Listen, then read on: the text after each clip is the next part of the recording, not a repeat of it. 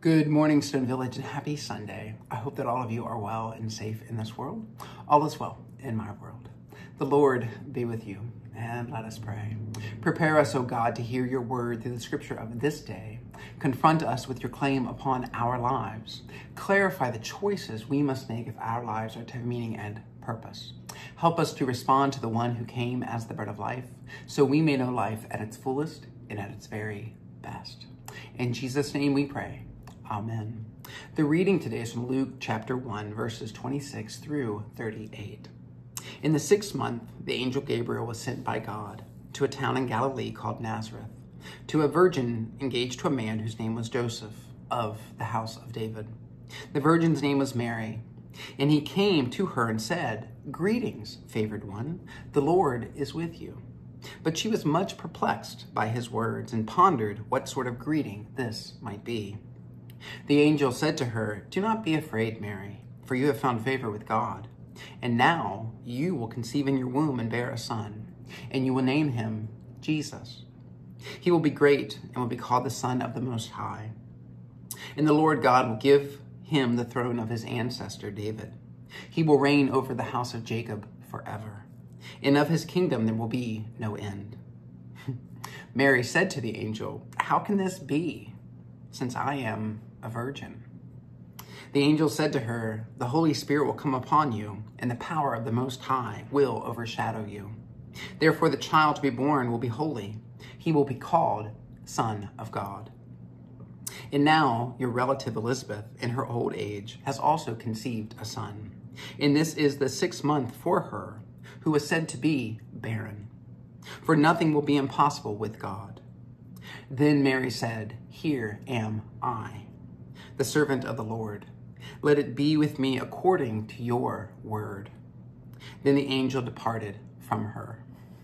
This is the word of God for the people of God. Thanks be to God.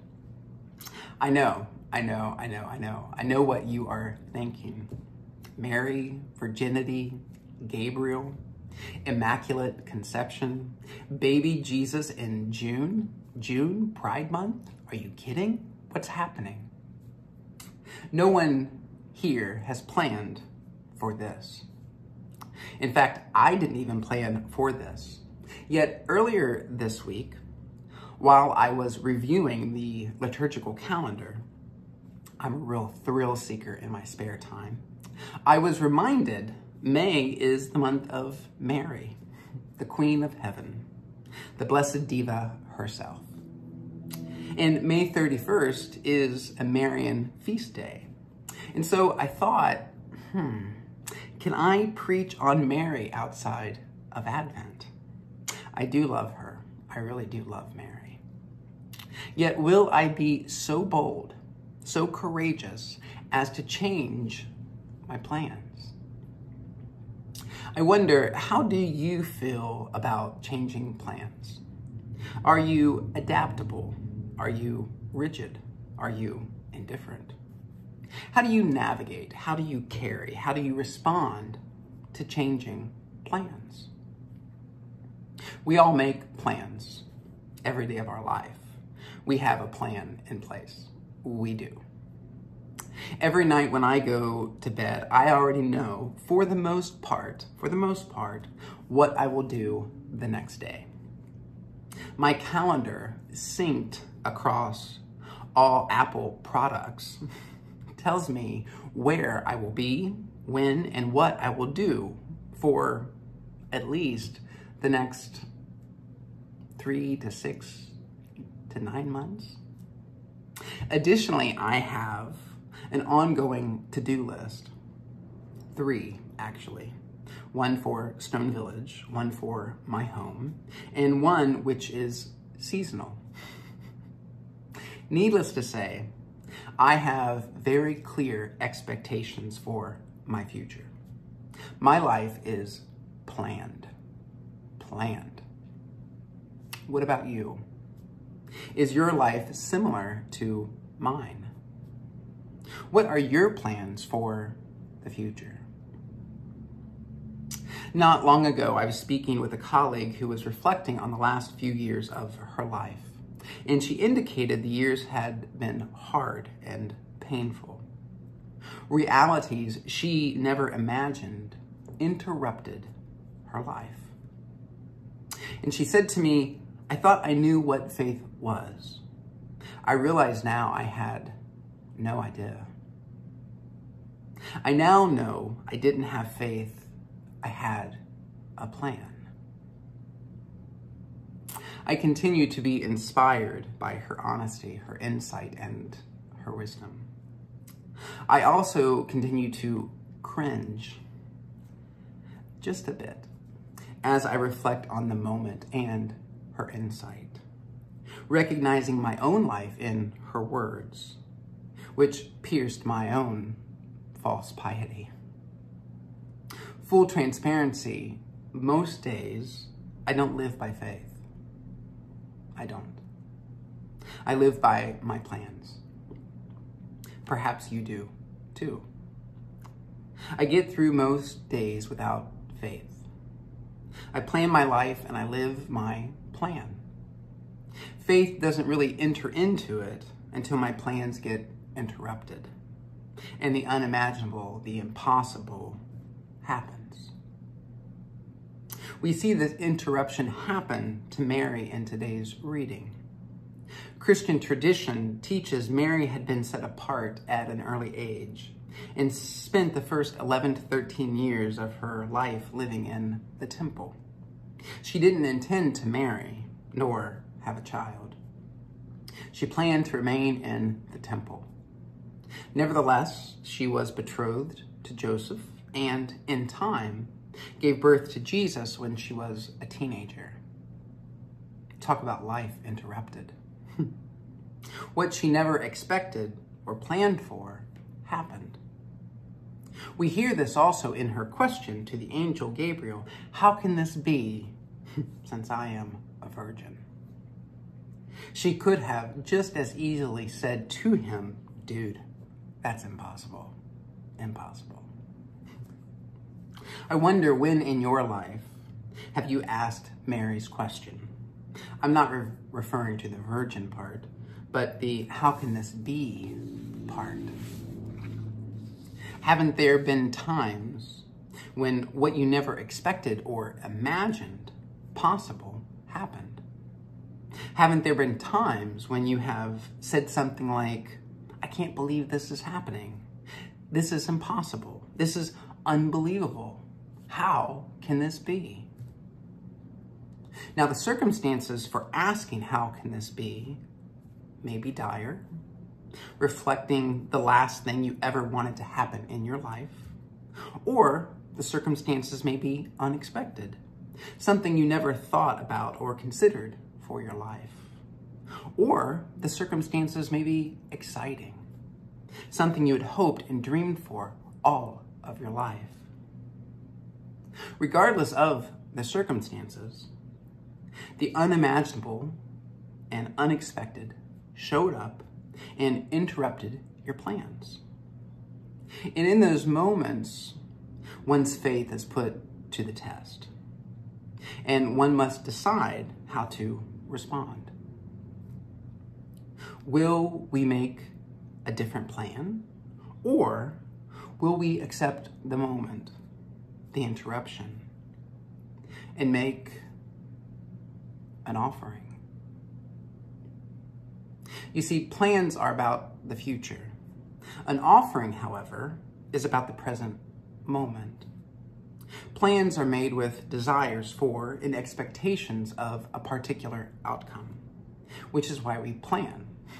We plan to get what we want. An offering, however, is made without expectations and without the need to control or determine the outcome. Plans often set limitations. Offerings hold unknown potential and possibility. When Gabriel, messenger of the impossible, shows up, Mary doesn't try to understand or rationalize or cling to plausible logic regarding what is happening to her. That's just more planning, to be frank. Instead, she makes an offering. Here am I, the servant of the Lord. Let it be with me according to your word.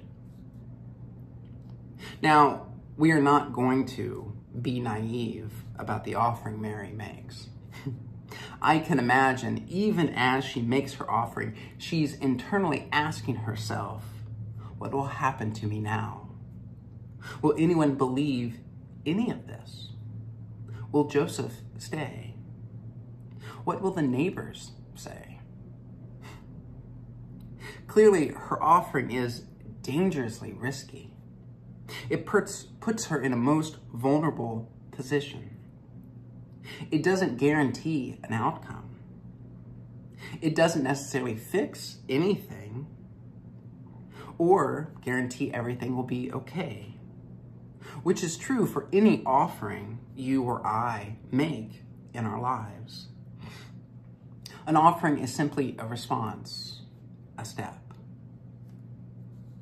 Mary's offering in today's reading will be followed by another offering when she goes to her cousin Elizabeth and her soul magnifies the Lord and her spirit rejoices in God, her Savior. And then she'll offer another offering when she gives birth to Jesus and treasures and ponders all the shepherds tell her. And then she'll make another offering when she places her newborn son in the hands of Simeon. And then she'll make another offering when she stands at the foot of the cross, witnessing her child's death. Mary didn't plan. She offered. Offering after offering after offering after offering. It was the rhythm of her life and her faith. What if we were to live more like Mary? To be clear, I'm not suggesting you and I should completely give up planning. In full transparency, I love a plan. I do. I really do. However,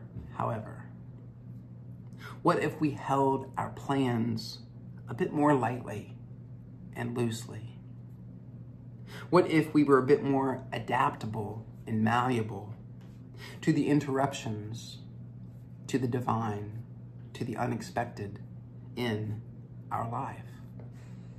What if we met each person and the circumstances of our life asking ourselves one question: what's the offering I can make in this place and at this time?